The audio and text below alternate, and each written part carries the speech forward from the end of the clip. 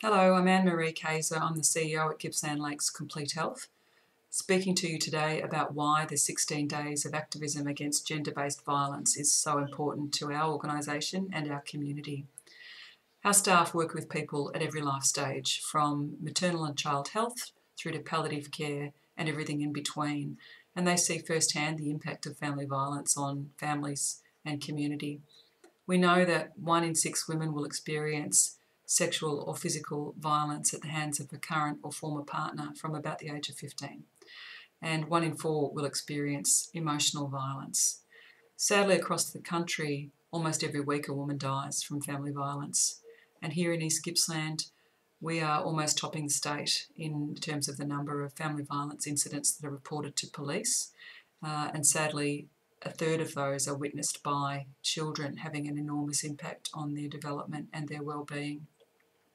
We know that family violence occurs in a range of relationships, between partners, between former partners, between parents and children, siblings, extended family, within families of choice, impacting our LGBTIQA+ communities, and within kinship arrangements in our multicultural and Aboriginal communities.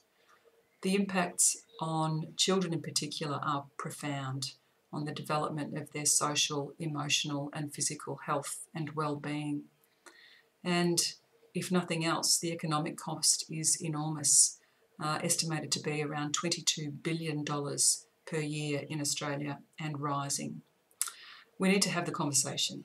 We need to address this issue, be courageous, challenge each other, challenge our own ideas, and work together to address the drivers and impacts of family violence. A number of important response and support services are in place in East Gippsland. Of course, if you're in imminent danger, you should always call 000.